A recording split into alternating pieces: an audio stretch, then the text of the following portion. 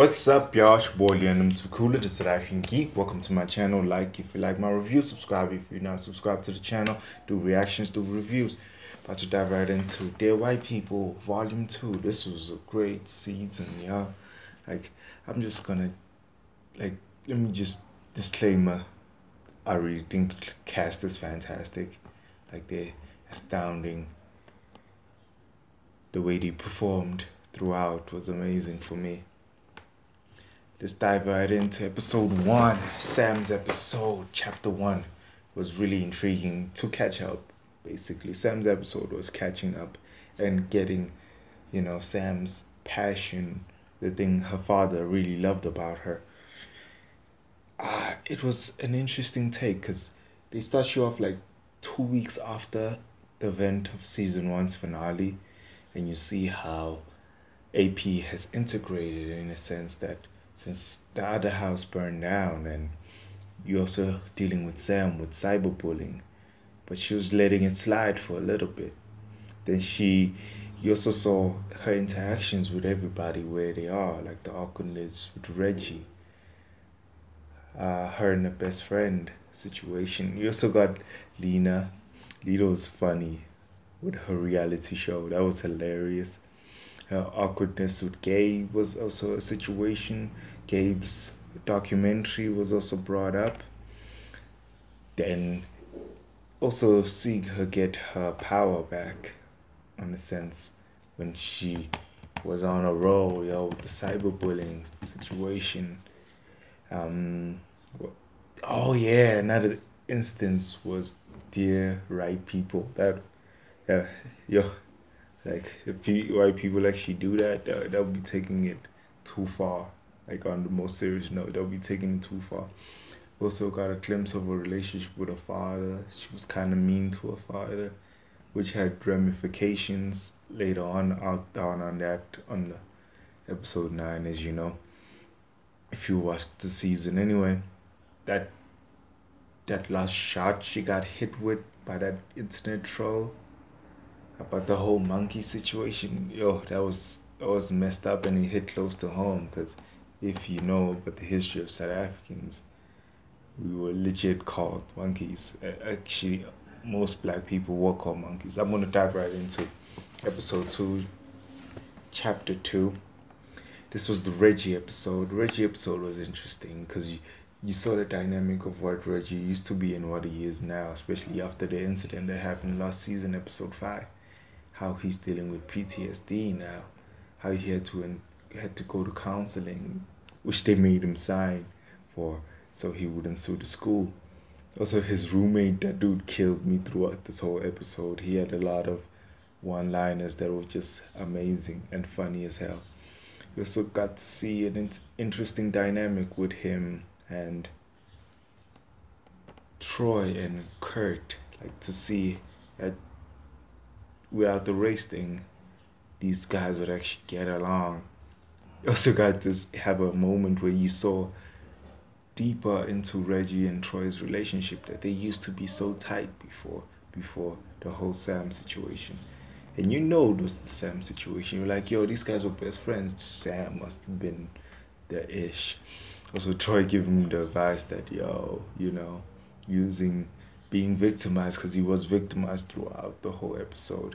You can use that as a tool to get laid, and he started using it until it got boring for him.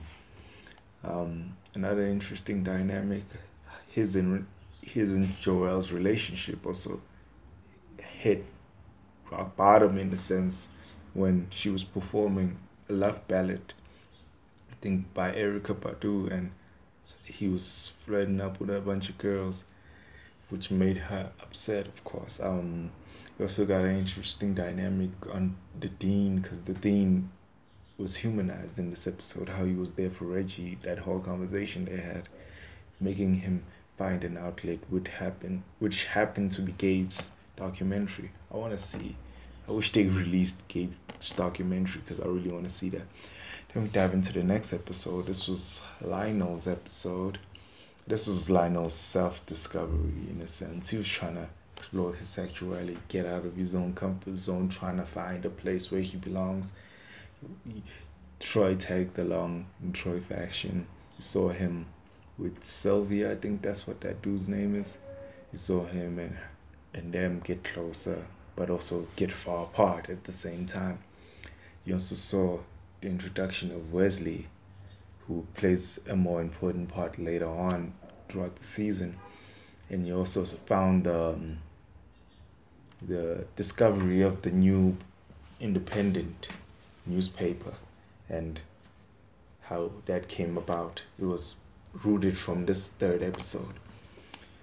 Not really that much to talk about in that episode. The episode that had a lot to talk about was Coco's episode, which was chapter 4. This episode was a lot to digest. You saw Coco and her ambition, first of all, how she was the black voice, like the black voice for the white people, if you understand what I'm saying. She was the gateway. She was helping white people understand black people more, but also going for the crown, the core. Yeah, that's what they talked about. It. If you want to talk about her friendships, you know, like who are really her friends, because Coco, I don't know who's on her side really. Okay, that other girl kind of proved it. That girl who had the support dog, I forgot her name for a second, but she kind of proved this episode that she is Coco's friend. She had the pregnancy scare situation.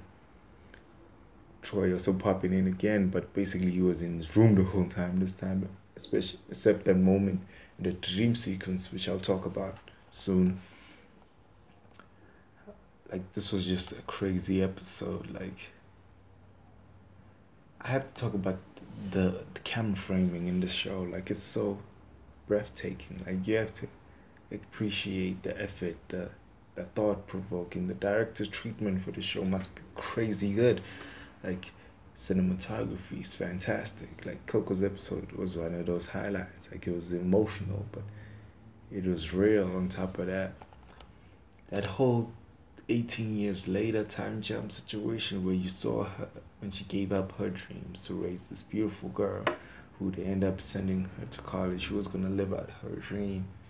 She saw that, but it also showed her that's what she wants, not what her daughter would want, and making her make the decision she took at the end. And it was like a powerful moment, a powerful statement. Like it was crazy. Chapter 5, this was the Joel episode. There was the Joel episode where Joel joined their white people. You saw she was top scholar. She was always on top. Like, but now she's been playing second fiddle to Sam, and you saw it mostly in the first. Their white people they both shared, and it was crazy. Like you also saw her meet this new guy, Trevor King. That's what his name was, I think. Oh, I forgot to talk about the guest starring. This was a big episode where you had the people from the movie, the white people, Tessa Thompson and Tyler Williams. I forgot his middle name, but you know who he is. The dude from Everybody Hates Chris. You saw them both interact in this episode. Show how they acknowledge the existence of the movie, but they also using it to their advantage, which was amazing. Saw those two big pull moments from that movie be in opposing sides, having opposing arguments, which was crazy. We also saw Joelle inside her mind. Did you see that crazy moment where she was talking to Trevor King and I don't know, boom, she was in abroad. It was a crazy moment. And they also went deep into the secret societies. Like that was a big moment, and it had a big moment at the end. That shot they took at Empire in this episode, that was funny. I couldn't stop laughing. And the person Trevor King's ended up being so messed up, yo. Yo, like he had the whole AP house against him at the end, which was understandable. His thought process, he internalizes things too much, which will cost him in life, in my opinion. Then jump into episode 6, another Lionel episode. This is Lionel's big story, Secret Society, which he thought was involved with Sam's troll. Sam's troll was also a big part. That whole bitch thing with the banana at the door, that was so messed up. Another thing, like the monkey shit should stop. You saw him and Wesley's relationship get closer. You saw him and that dude, I forgot his Sylvia. Yeah, he had built a better working relationship, but he felt like he was in charge, even though it was Lionel's idea. I felt weird about that whole moment. Also, him and Brooke had this whole team up moment where they were trying to uncover who the troll is. They ended up finding out a lot of things like who stole the dog. Kurt is not as bad as you think he is. Reggie used his hacking skills in this episode. Him and Troy had a bonding moment. He almost had his first time in this episode, and he also found out who the troll was, who was his first kiss at school, which was a dynamic that kind of shaped a lot of the rest of the season. Yeah. Let me just. Now let's dive into episode 7, chapter 7. This was Troy's episode, one of the best episodes for me, because he was discovering who he was, and they didn't end it on some now I know who I am. He just kind of found his voice and the path forward, which I really liked. You saw flashbacks of him and Kurt, like who they once were, like, and who they are now. And he went through it high as hell. That open night mic session that they had first was so sexist and like crazy, not funny. Like it was just crazy. Also saw the dynamic he had with Reggie, how they were friends, and the whole Sam situation, which I thought when I found out they were friends, and it was true, which was awkward in that classroom. That issue was funny. Also, what's his name? Lionel exposing who the troll was, giving that dude fame, which was weird. We also got a flashback of him and Sam, what they were, what they are now, understanding Sam more and understanding Troy more. And Troy was just an asshole. He wanted to be liked, but with a bunch of people, he was hurting what he was liking. It was like crazy. The dog also cameoed in this episode. He had a dope moment with his dad with the joint, which ended him being somewhat funny. You know, it was a great episode. It was a stepping stone, a good stepping stone, in my opinion.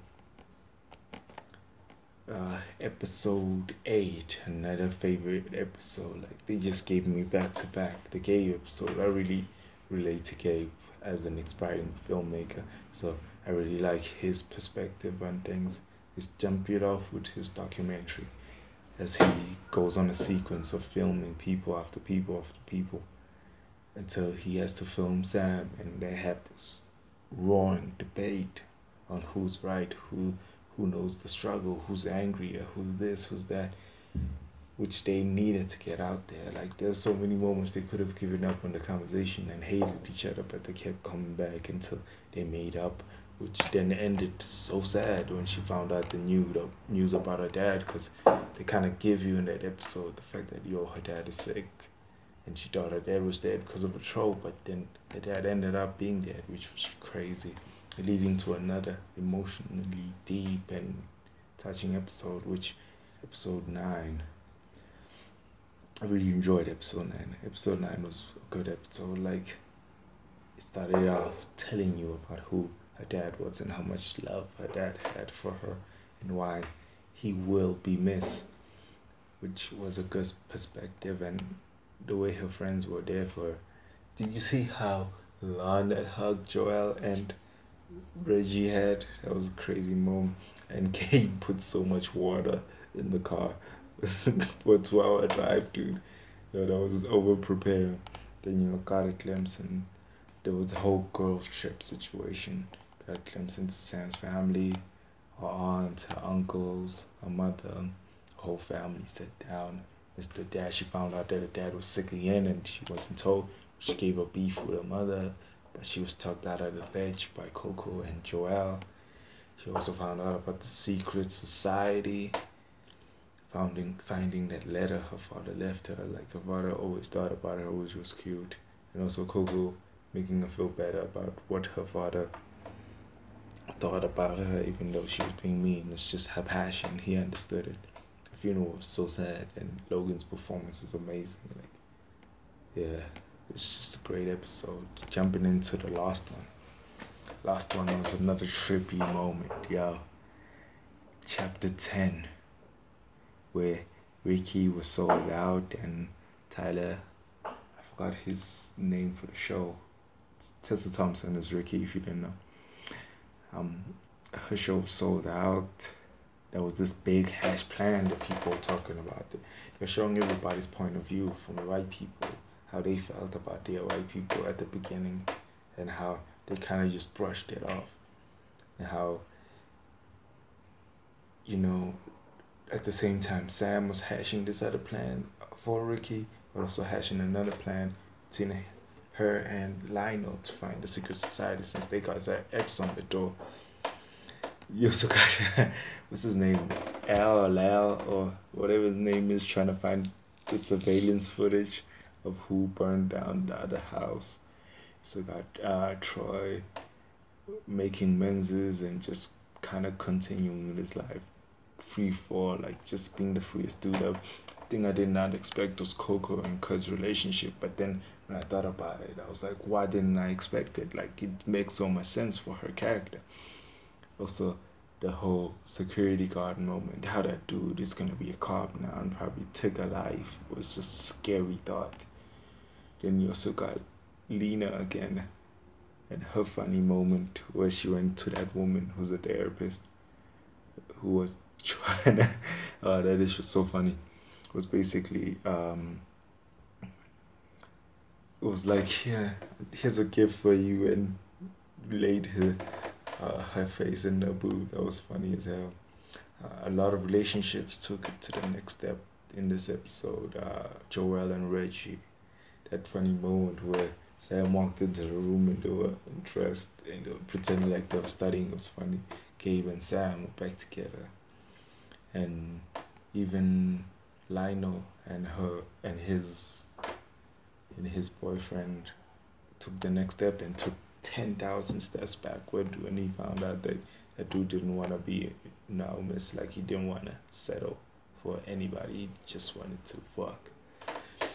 Also, that whole conflict, that interaction moment between Tessa Thompson and Logan.